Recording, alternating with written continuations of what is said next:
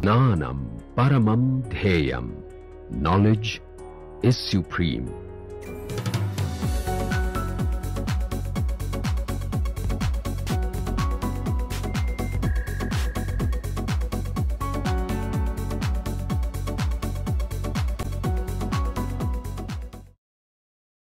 Let us now look at the next type of control action, which is known as a proportional control action.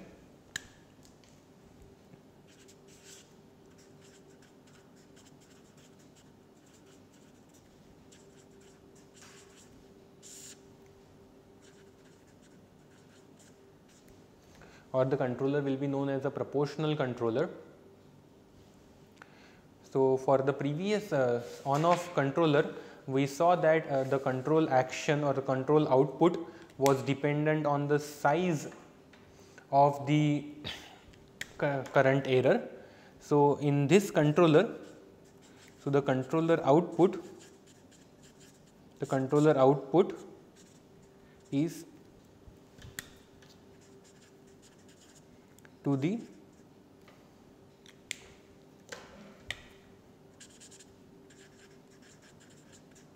current error. So, there are 2 points which I have highlighted here for this control action.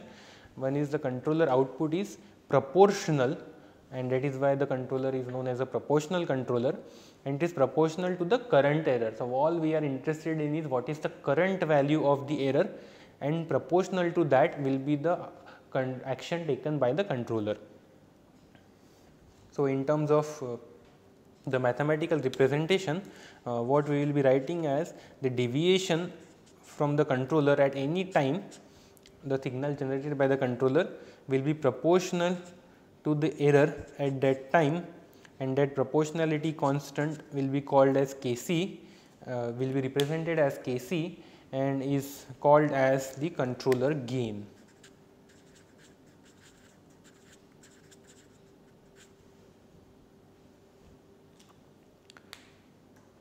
In order to find out the transfer function for this controller, it is very easy. So, if we take the Laplace transform, we can write that us over epsilon s, this is same as the transfer function of the controller, is simply equal to Kc. So, this is an instantaneous controller which takes action as soon as there is some error which is detected. It gets multiplied by this gain, which is known as a controller gain, and accordingly the output of the controller changes. We will now see how implementation of proportional controller is going to help us in terms of disturbance rejection or set point tracking.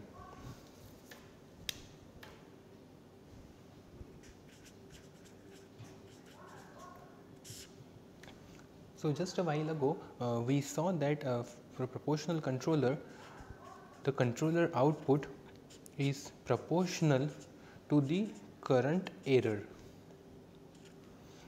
and the proportionality constant is the parameter of the controller, which is known as controller gain.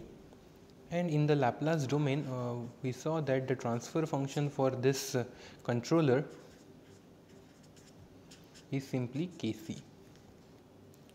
So, let us look at the effect of what values are permissible for Kc depending on the action of the controller. So, let us say if the controller is direct acting,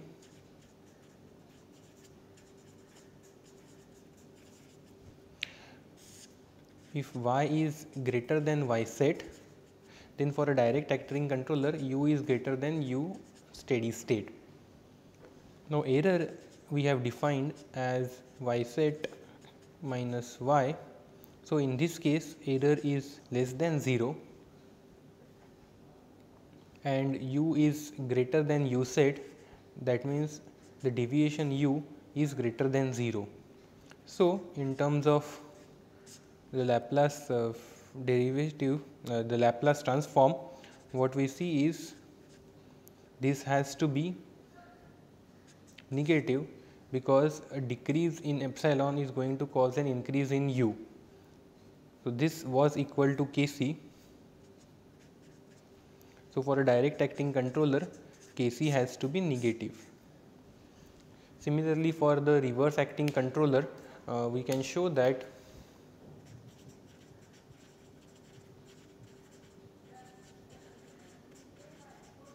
the exactly opposite holds. So when y is greater than y set, u is less than u steady state.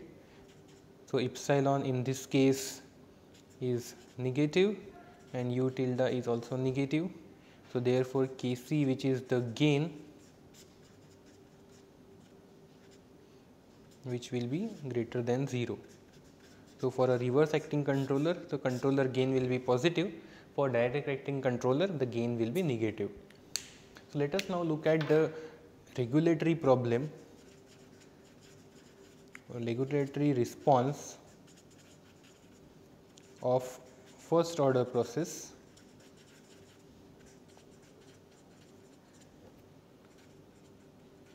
using a simple P controller. So in this, what we are assuming that the process is represented as a first order process, and we had seen that first order processes are very common in chemical industry, and in this case what we are going to have is the disturbance transfer function is going to be first order. The process transfer function we will also assume it to be a first order, and the controller is P controller. So the controller is this. Additionally, we will have the measurement dynamics as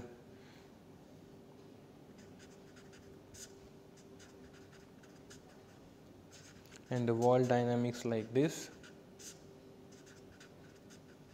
And here for simplification or more interpretation of the results, to be more easily visualized, what we will try to assume, make some simplifying assumptions. So we will assume that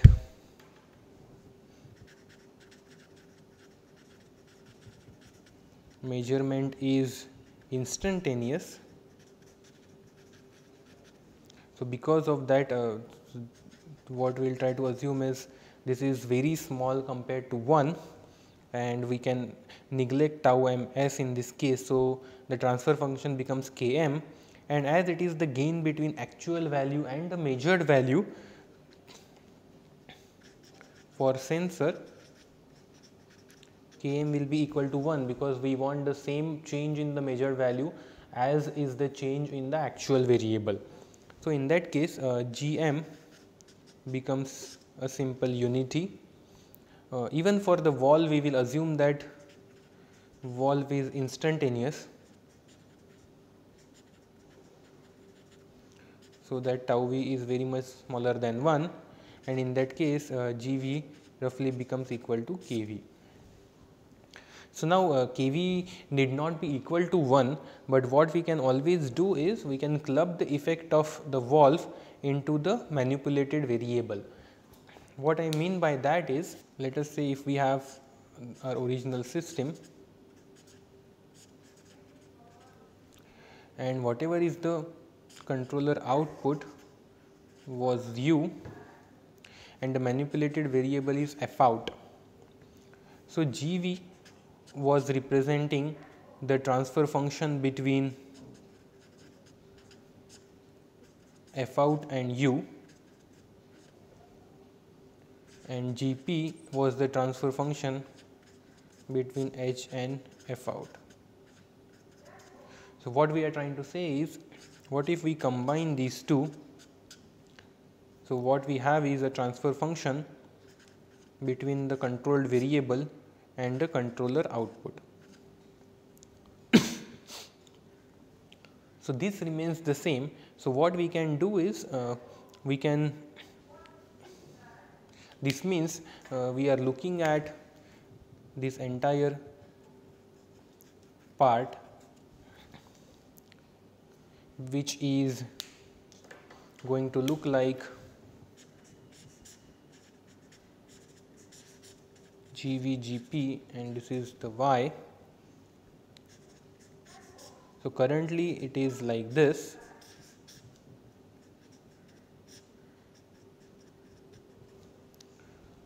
So, which is going to remain the same in terms of mathematics if we say this is 1 and we include the effect of kV as Kp kV over tau Ps plus 1.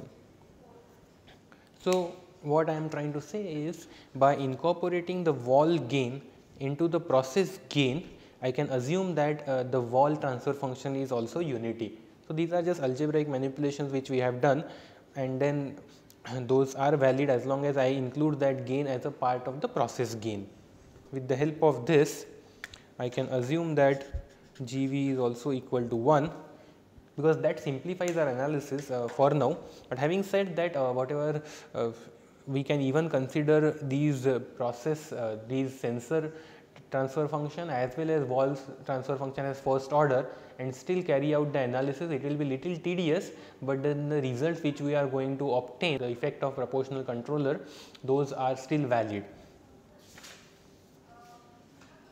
So, you can try those as exercise if you want. So, based on this, if we look at the regulatory transfer function was equal to GD over 1 plus GP GC GV GM, which is equal to how the output in the closed loop change as an effect to the disturbance. So, before going forward, so if no controller was used,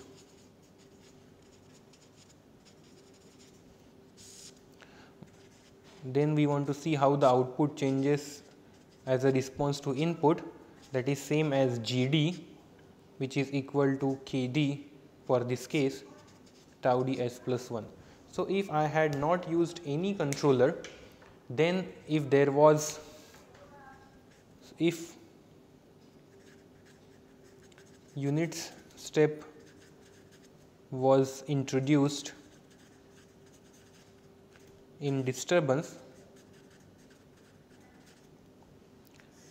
then the output would have changed from its current value,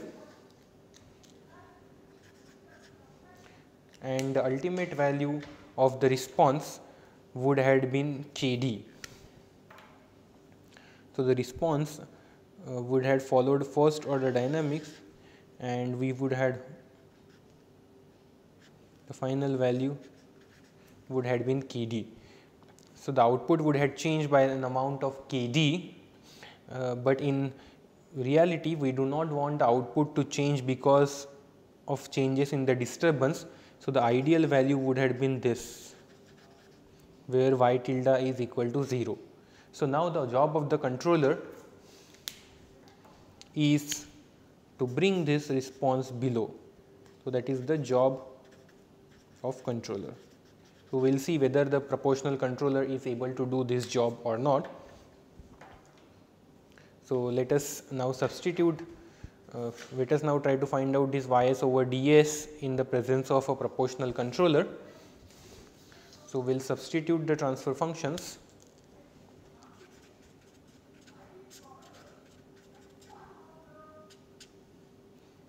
GD was KD over tau ds plus 1, denominator is 1 plus GP is Kp over tau Ps plus 1, then GC is Kc, and then we have assumed that these are 1. And as I said, even though we do not assume them to be unity, you can still carry out the analysis and then try to derive the same results. So, this will be equal to KD tau Ps plus 1 over tau ds plus 1, and other term will be tau Ps plus 1 plus Kp Kc, which I can simplify as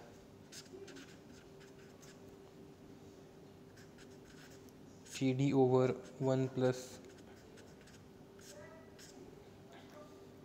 Kp Kc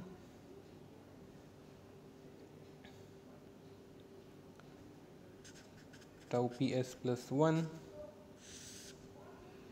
over tau ds plus 1, and this will be tau p over 1 plus kp kc plus 1. So the closed loop response of this P controller for this disturbance is having a second order response. So you can see that the denominator transfer function has a square term or two first order capacities, and the numerator also has a first order capacity. So this is a of the form ns over ds,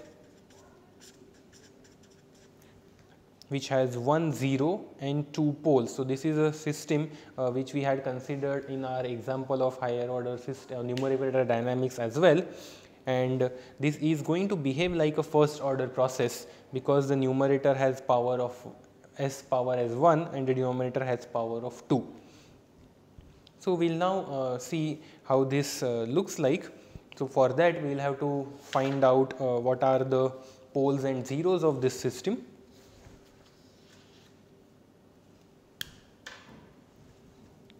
So there are two poles of this system. So the first pole is minus 1 over tau d, and the second pole is minus 1 plus kp kc over tau p, and the 0 of the process is minus 1 over tau p. So for this particular system you can note that all the poles are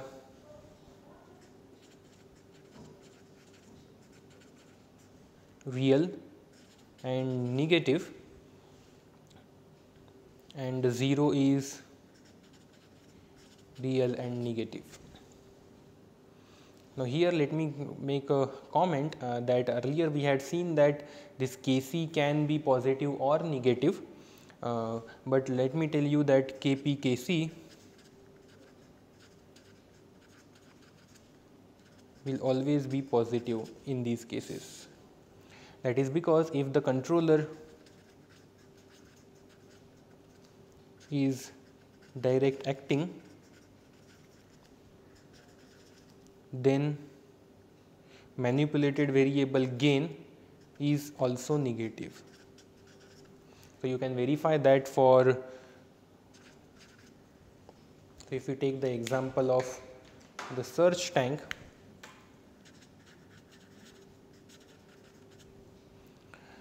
then it was direct acting, so Kc was negative, and if you see what was the process transfer function, it was minus 1 over As. So this Kp is also negative. In this case Kp is minus 1 over A. So you can see that this whenever the controller is direct acting, the corresponding manipulated variable gain will also be negative, and in effect Kp will always be greater than 0, which means this number will always be positive, and that tells me that all the poles are negative and real, and the 0 is also negative. So as the 0 is negative and real, it is not going to give me any inverse response. The only case which is of interest is if this 0 is closer to the origin than the poles. In that case you may have overshoot. So if we look at these zeros and poles, so you can see that this pole Kp Kc being positive will always be away from origin compared to this 0. So this is not of interest. The only interesting case is, can this pole be farther closer to origin than 0. So in order to get So, we will get overshoot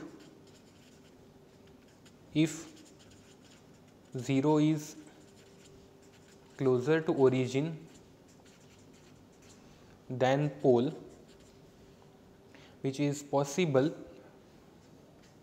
that is if 1 over tau p is less than 1 over tau d, which means tau p is greater than tau d. So, the overshoot is there if disturbance is faster than the manipulated variable.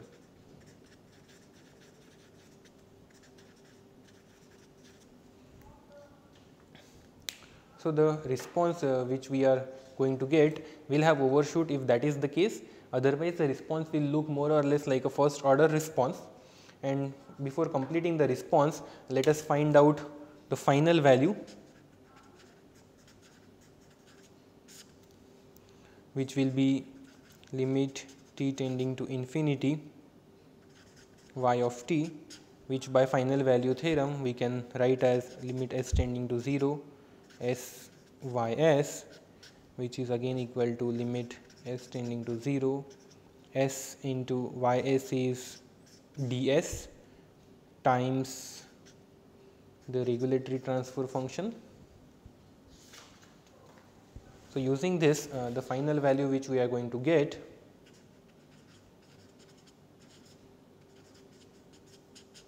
is limit s tending to 0 g of s, which in this case is equal to k d over 1 plus k p k c, which you can easily show that this is going to be less than k d. So, the response is not exactly equal to 0, but it is definitely less than k d. So, if I plot this response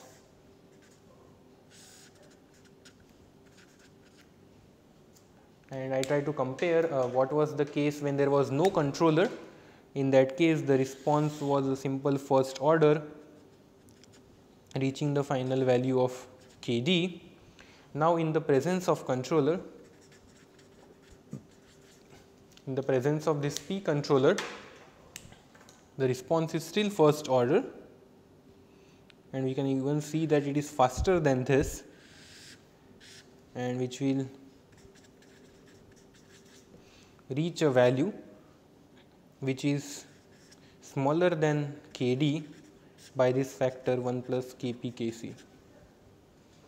So, you can see that the proportional controller has started doing what it was supposed to do. It was supposed to bring this response close to the x axis. It has done that, but only partially, and in order to make this response, so if I want that this limit y tending to infinity y of t should go to 0, that means my k d over 1 plus k p k c should go to 0. This requires that this k c goes to infinity. Only in that case what we will have is that this intercept or this final value will go to 0. As I keep on increasing k c, this number will keep on increasing, and then the value of this response, the final value, will keep on reducing, and ultimately only when k c tends to infinity this number will be equal to 0. So, for a proportional controller to give me a response which does not, where the complete disturbance rejection is possible, will require the controller gain to be infinity. In terms, mathematically the way we represent this is through the definition of a quantity called as offset. So, offset is defined as the desired final value minus the actual final value. So, in this case for disturbance rejection the desired final value is 0, and the actual final value we got was kd over 1 plus kp kc. So, the offset is equal to minus kd over 1 plus kp kc, and this offset is not equal to 0 for any finite values of controller gain. Offset tends to 0, which is desired only when kc tends to infinity. Now, this is desired and this is practically impossible,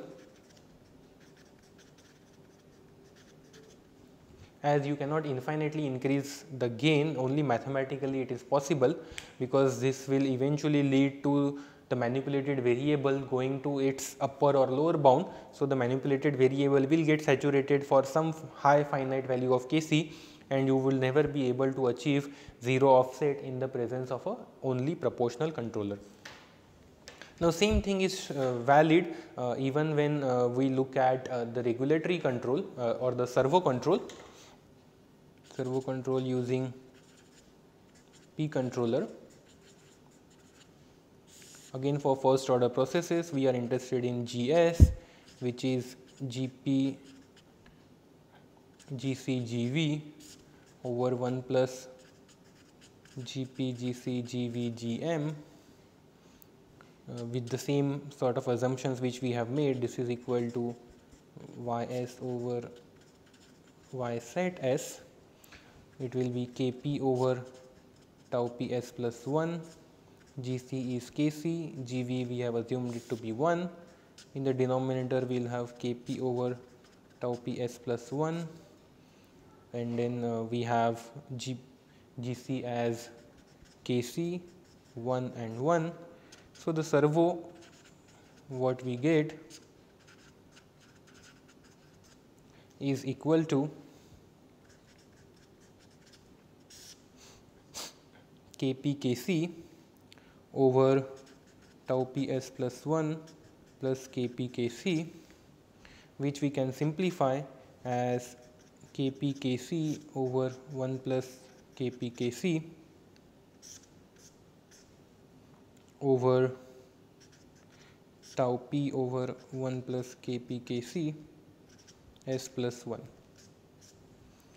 So, what we are seeing is as a response to a change in the set point to the output, the transfer function is a first order process with this as gain and this as a time constant.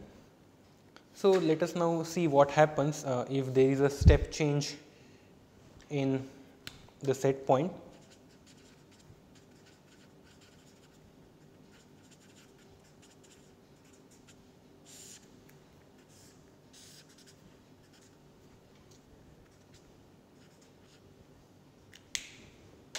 So, we have given a step change in the set point. So, this is Y set, and what we are seeing is if there was no controller in place, then the output would not have changed.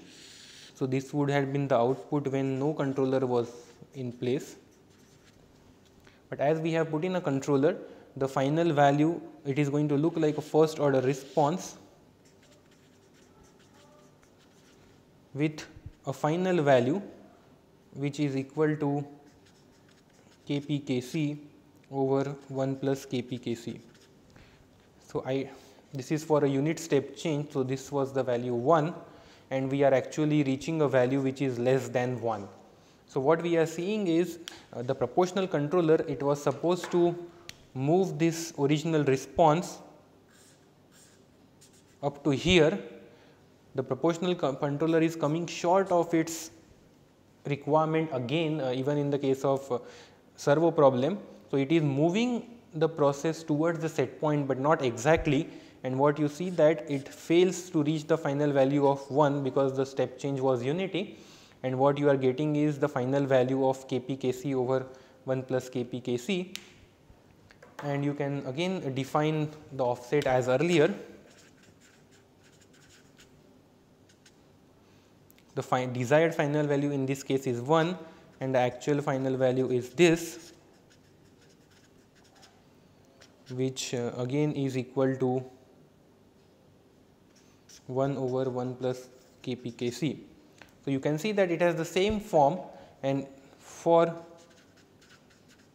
offset to go to 0, you require kc to go to infinity. So again, in the case of servo problem, what we see that the proportional controller cannot give you the desired final value, and for that it will require infinite controller gain, which is again a mathematical entity. The only thing which is of interest is that it is moving the process towards the desired direction. So we will now see that how do we improve this in order to get this offset to be 0 with a finite controller gain. What we need is an additional controller action, which will be the integral action. So we will take a break here and we will see how addition of integral action will help us achieve this offset to go to 0 even for finite values of controller gain. Thank you.